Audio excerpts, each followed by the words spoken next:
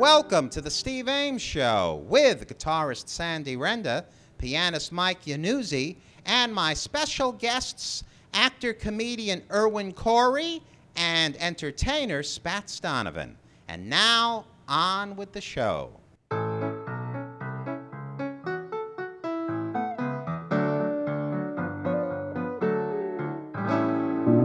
Who stole my heart away? Who makes me dream all day? Dreams I know can never be true.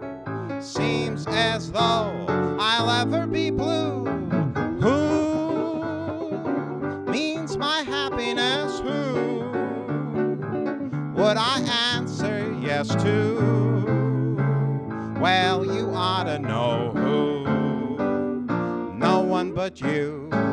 Who stole my heart away? Who makes me dream all day? Dreams I know can never be true. Seems as though I'll ever be blue. Who means my happiness? Who would I answer yes to? Well, you ought to guess who. No one but you. Thank you very much, ladies and gentlemen, and welcome to the show here at the Holiday Inn in Springfield, New Jersey. We opened up with the song Who, with music by Jerome Kern and lyrics by Otto Harbach and Oscar Hammerstein. And right now I'd like you to meet the two mighty musicians: at the guitar, Sandy Renda, and at the piano, Mike Iannuzzi. And we're opening up tonight's show with songs composed by the great Jerome Kern, who was born on January 27th, 1885 in Newark, New Jersey. Now, this next Kern melody was composed for the film version of the big Broadway hit Roberta. And the RKO film starred Fred Astaire, Ginger Rogers, and Irene Dunn. And here's my favorite song from that score, with music by Jerome Kern and lyrics by Dorothy Fields. Lovely to look at, delightful to know, and heaven to kiss. A combination like this is quite my most impossible scheme come true. Imagine finding a dream like you. Lovely to look at, it's thrilling to hold you terribly tight. For we're together, the moon is new, and oh, it's lovely to look at you tonight.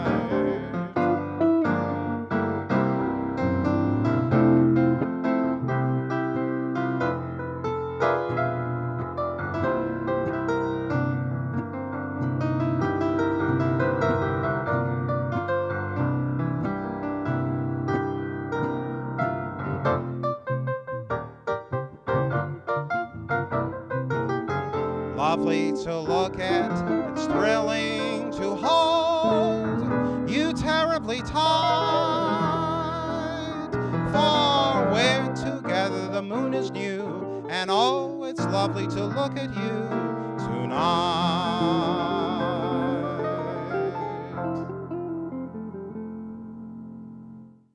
Well, Sandy and Mike, we've certainly got the cream of the crop of American popular songs on the Steve Ames Show. On last month's show, we paid tribute to the centennial of Johnny Mercer with an all-Mercer Songfest, and tonight it's Jerome Kern. So, Sandy, what will you and Mike be performing for us in honor of the great Jerome Kern? All the Things You Are, one of the best. Absolutely. And this is a special jazz version of the song? Yeah, we're doing our own little jazz version of it. That's a standard tune that can be done vocally or instrumentally. So many artists have done it. We'll give it our own little special touch. Okay, this will be an instrumental, but we just want to mention that the original lyrics were written by Oscar Hammerstein II with music by Jerome Kern. And right now you will hear the melody played by Sandy Renda and Mike Iannuzzi.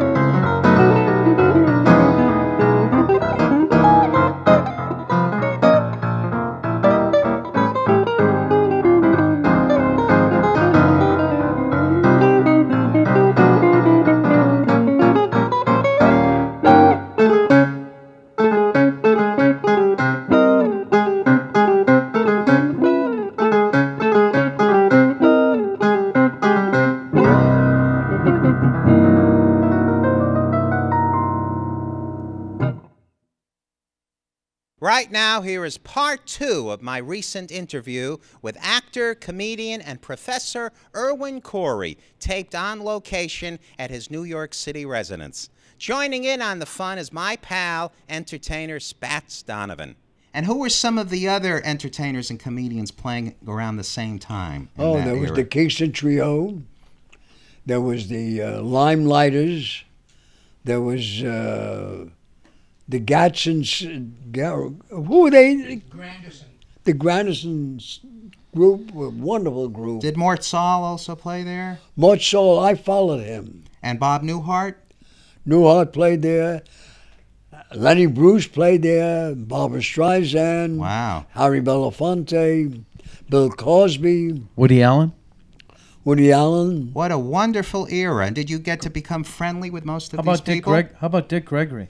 I got Dick Gregory his job. Really? I refused to work at the Playboy Club in Chicago on Sundays. And Dick was in a car wash, but he also did nightclubs for the black people. But he came to, took my place on Sunday, and there was a convention of Southerners, and he was telling his stories, and they howled at him. Little, you know, they know that he was making fun of them. Right. And then he came to the Hungry Eye. That's wonderful. A lot of comedians were influenced by you, I understand. Including Jonathan Winters, I heard. Quite a few of them. Your improvisational style. Well, the one that really admitted that he has his act based on my performances was Norm Crosby. Oh, yes, with the malapropisms. Yeah. Norm Crosby, we still see him on the Jerry Lewis telethon every year. He's fine. I'd like to ask you who influenced Irwin Corey when you were a young man? Well, maybe subliminally, Robert Benchley. Oh, a great wit, yes. And you see him in those old MGM shorts that he used to do. Yeah. Did you ever meet Robert Benchley? He gave me permission to use one of his routines called the Treasures Report. Really? That's marvelous. So you I did remember that? I was doing the Treasures Report for an English-speaking branch of the IWO, the International Workers' Order. And for the first pages, I didn't get any laughs at all. And then all of a sudden, somebody started to laugh, and there was a fight. Because one of the members was saying, "What are you laughing at him for? He's doing us a favor." Now, I read that Charlie Chaplin and the Marx Brothers were a big influence on you in the early days. They might have been, but people are not really conscious of where they get their education. I don't think so. Now, you write most of your material, right? Did you? I don't write them. You say it. Improvise them. Improvise. So you were one of the pioneers, if not the pioneer, in improvisational comedy. Because I don't think anyone was doing that type of comedy before you came along. Totally extemporaneous. Yes, Spatz, would you like to... And nobody is doing my comedy yet.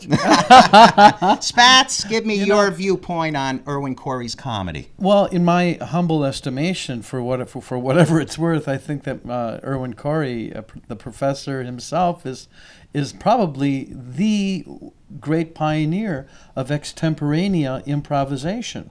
Like you say, you know, I mean, how Robin Williams was influenced by Jonathan Winters. Correct. Oh my goodness, Marty Prickett.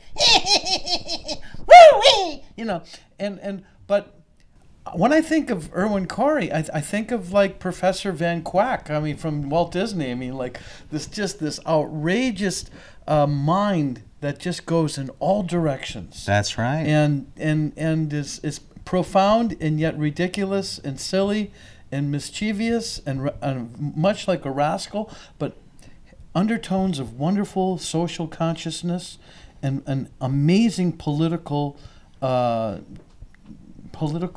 substance as well.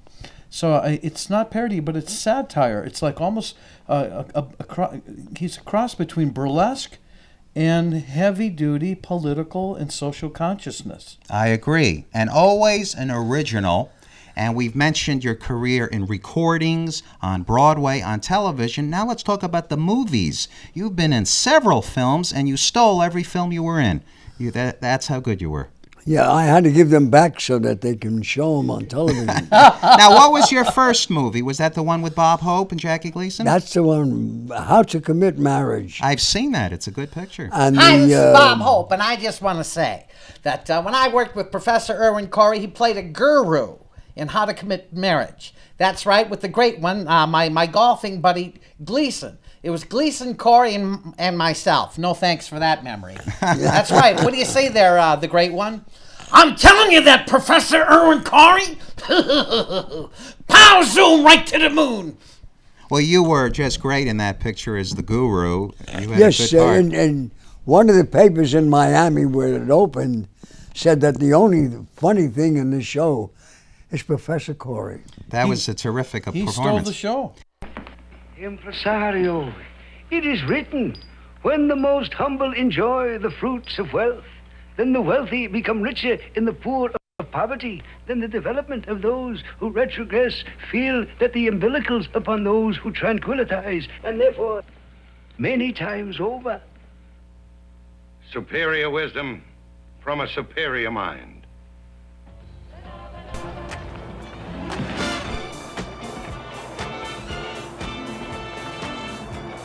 Oh, how you doing? I like your hair, man. It's bad. It's bad.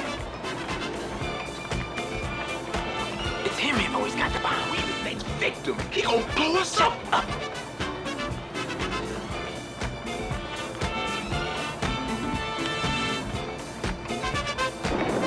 You want help? I got something for you. How old are you? Oh, you know damn well how old. How old? 33. Wrong. When you was 4 and the house was crowded with Abe and Benny and the cousin and all the girls to look after. Helen said we gotta get you into school a year early. Okay. Benny gets a blank certificate from a friend, works for the city. We make you a year older. You're a kid. We're afraid you spill the beans at school and we don't tell you the truth. A couple of years go by. You were happy then. You didn't need it. Finally, I put in my will. $3 grand for each girl and a year for Sally. Today, I figured you need it. And there it is. You're 32. You got a year. Don't blow it. You're a lunatic. Thanks, Pop. Thanks for the extra year.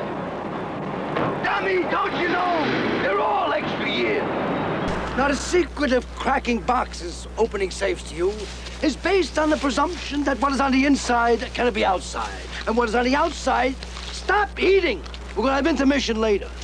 That Clara, she had fire in her mouth. Me, I would settle for a few teeth. Charlie, you gotta help me with this. Really, keep your ears open. Anything you hear, I gotta know. It's very important to me, okay? 50. You must be desperate. You know where to reach me. You keep eating the carrots. I think they're working. We want to talk about your wife. You've been married about, what, 69 years?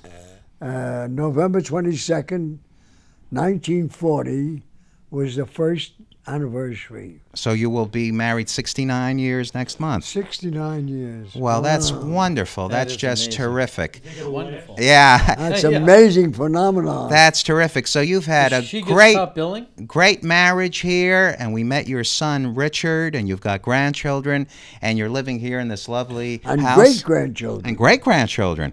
That's marvelous. How long have you lived here at this residence in New York here? I think we moved here in 1976, but my son and daughter bought the house in 1974. Very good. Well, it's a wonderful location, and the great thing is that you were still active and you were still performing at the age of 95. Yes, that's true. That's good. Well, everybody performs at their own age, and is always performing, whether it's a conscious effort or just. So you don't have to be in show business to be a performer. You're performing when you get up in the morning, right? That's true. That's great. Well, I love the fact that you're still doing shows. That's wonderful. If you get a movie offer, you'll take it, right? Every time. That's good. And you would even want to go back to Broadway if the opportunity came up. It was a funny thing in that I did came into the Shrew, and Zoe Caldwell Whitehead was the director. And there was one part where the Sly, Christopher Sly, was thrown out of a pub, and he's on the sidewalk, dead drunk. The players came in, and we're going to do a little shenanigans with this character. They make believe he's a lord, they give him nice clothes, jewelry, a wife. And he says, after a while, he was a tinker, which is the lowest category of labor on the ladder, a tinker. It's like today, a fellow that sweeps the streets. Right. So I says, my God, I am a lord. I'm not a tinker like Christopher Sly. And one day I says, my God, I am a lord and not a stinker like Christopher Sly. That's great. Well, you've also, besides being a comedian, you've also done dramatic roles. Yes, Thieves was a dramatic role. The Guru was dramatic.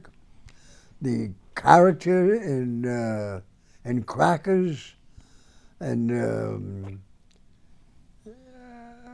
well, there were other. Do you movies. enjoy the dramatic roles as much as the comedy? It isn't a matter of enjoying.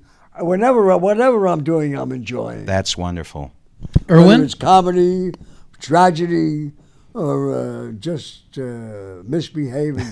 Spatz wants to ask you I something. wanted to ask you, it's true that Carl Reiner and Sid Caesar, with the character, the professor, on the old Imogene Sid Caesar, Caesar's comedy. Show of shows, right? Yeah. I'm sure that Sid Caesar saw me because he even almost used part of my costume. Yeah, he with the top influenced- hat, right? And the frock that coat. professor routine, you influenced them.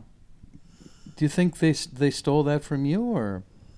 I don't know, but I personally was the cause of their success.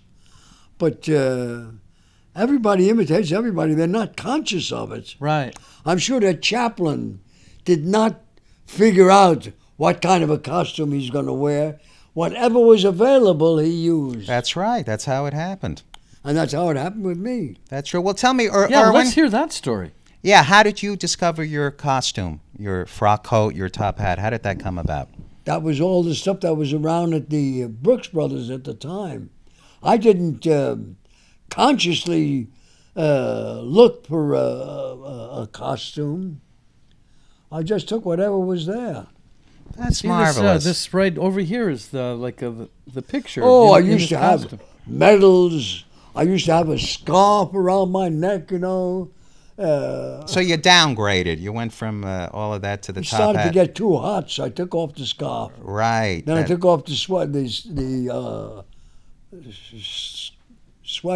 slip over, they call it. Well, that's wonderful. And Irwin, are we going to have reissues of the recordings that you made back in the 50s and 60s onto CD? Because a new generation would love to hear those. I think there's a law against that. Really?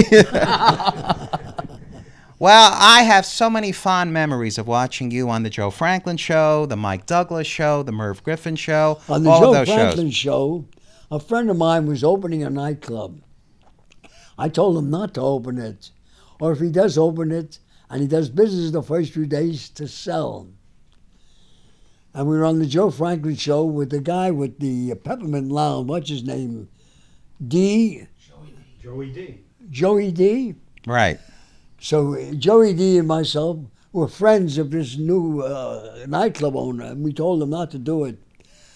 And on the television show, I says to the audience, my friend is opening up this nightclub, and it's in Queens, and the first 10,000 people are free. They wanted to kill me. Oh, what a memory. Did you do some TV commercials along the way? Well, I did one for Pepsi-Cola, one for Folsom Bread. Do you remember the lines in the commercials? Because commercials are catchy. One commercial, I said, Folsom had a slogan at Scott Fresh. So I says, wholesome breasts, it's got fresh. Fresh in it, fresh on it, fresh under it. And many people ask, what are fresh? It's not what are fresh, it's what am fresh. And what am fresh is wholesome. To quote Ibid, wholesome bread stays one day longer, stays fresh one day longer. Now this was an ad lib that they used. And in Texas, they had to take it off the show, off the air, because the school kids were saying, what am... Oh, I see. Well, they finally put it back. Well, that's wonderful. And what is your philosophy of reaching the age of 95 in good health and good spirits? What advice can you give? Well, I always listened to a guy named Jack Foner, who was writing the history of the Civil War. And he said that during the Civil War, Useless S. Grant gave an order, all Jews must leave Tennessee. When Lincoln heard of the order, he rescinded it. But by the time he rescinded it, the 2 Jews already left. Oh.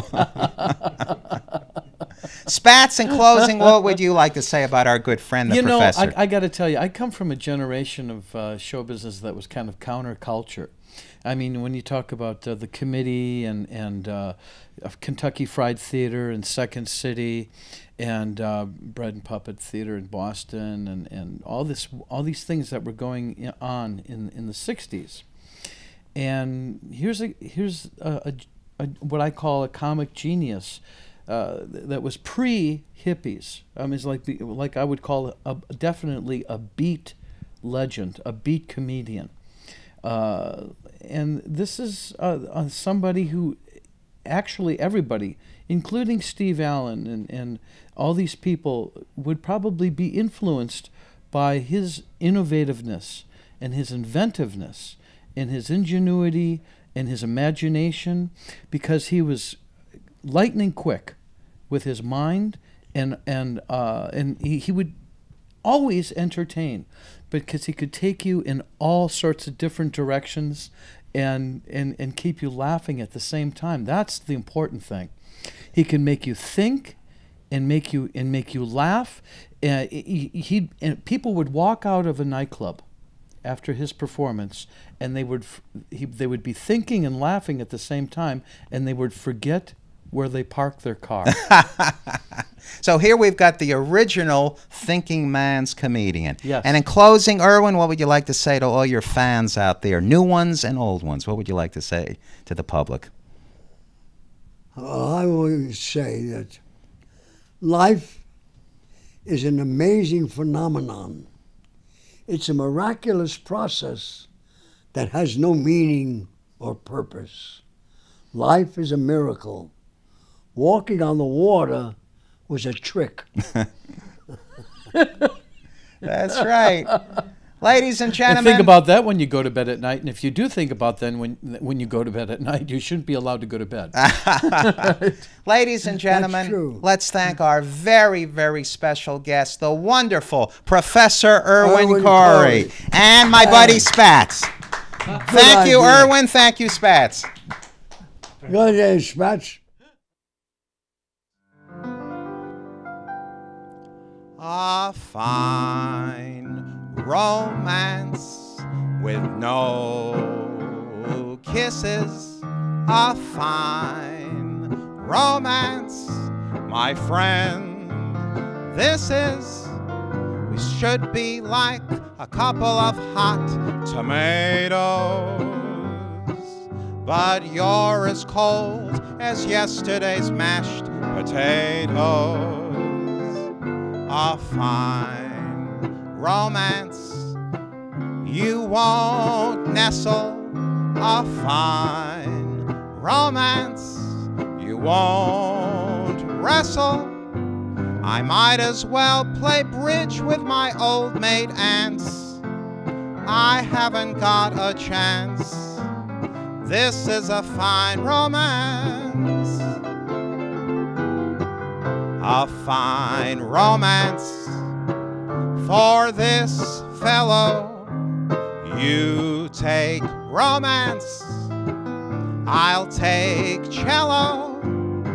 Just as cold as seals in the Arctic Ocean, at least they flap their fins to express emotion. A fine romance with no clinches, a fine romance with no pinches. You're just as hard to land as the Ile de France. I haven't got a chance. This is a fine romance.